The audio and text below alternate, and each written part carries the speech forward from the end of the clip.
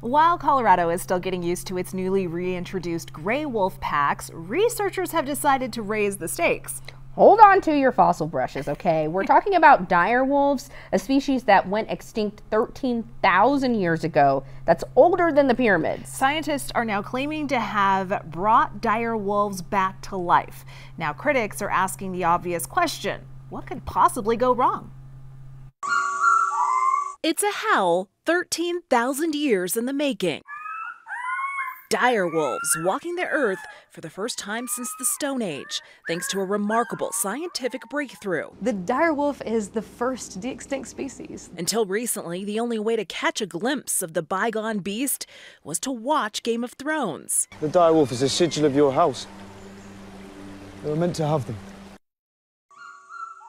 Texas-based Colossal Biosciences has recreated the canines by implanting fossilized genes into the gray wolf. We've taken a gray wolf genome, a gray wolf cell, which is already genetically 99.5% identical to dire wolves, and we've edited those cells at multiple places in its DNA sequence to contain the dire wolf version of the DNA. Colossal giving ABC News an exclusive glimpse inside their lab. That animal looks like a dire wolf, it will behave like a dire wolf, and it is a dire wolf. But as dire pups Romulus, Remus, and Khaleesi grow, so does the controversy surrounding their existence. Ecosystems are very delicately balanced, and nature is far more complicated than our ability as humans to understand it or to understand all the possible unforeseen consequences. Some critics claim these new wolves aren't actually dire wolves, since they share so much of their DNA with their modern-day counterparts,